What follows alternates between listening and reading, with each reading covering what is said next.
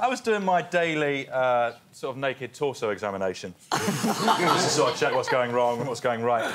And I just had a revelation that my nipples are positioned too low. They're kind of... they're not, like, massively, just an inch too low. Can we see? Well, here are my nipples, and they should be here. And actually, as soon as you notice that, it's been playing on my mind. I worry mine are too small.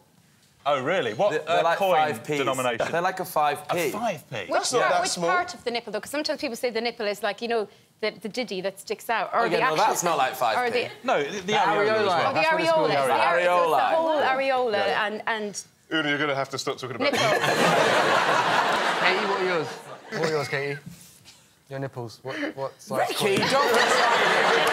I saw the opportunity. It was nice try, but it ain't gonna happen. That wasn't an opportunity. What size coin? Yeah, what size coin? Massive chocolate coin? No. Like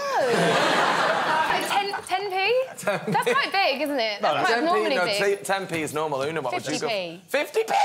Yeah. Yours is a 50p? Another one of your sweats, Rick. Sorry, does no one care what my nipples look like?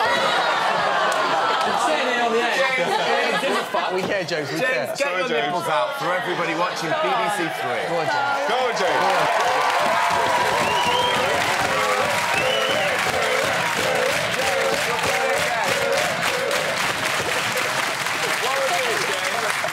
You name... I don't respond to the old nipple charm. In the book, never fell for it in school, not going to fall for it now. The nipples are staying in the jumper. Plus, I have you know I've only got one.